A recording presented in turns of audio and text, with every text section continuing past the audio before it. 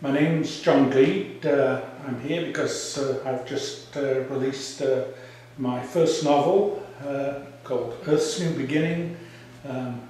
It's available on as an ebook now, electronic book right now, but will be available as a paperback very shortly. Well, my book is the ultimate disaster novel.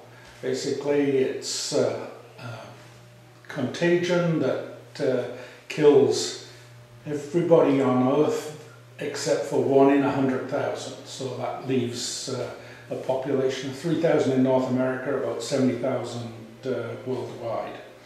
And I guess the background to it is I've always been fascinated with kind of disaster type novels. And I think I kind of tried to do a little bit of self-analysis and why have I always been interested in kind of disaster novels. And I think it goes back to growing up in the time when nuclear war was a big thing and thinking about, well, what would I do?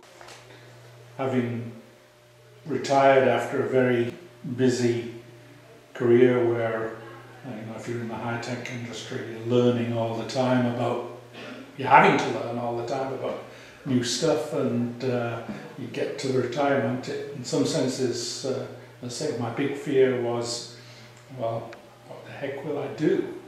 And as I say, this has only been part of the kind of learning experience of being retired, and it's certainly been an interesting part, both the writing of it and the actually getting it to market. It's a new experience for me. It's not something I've done before. I'm 66 years old and I did something new. Yeah, I'm fairly proud of that.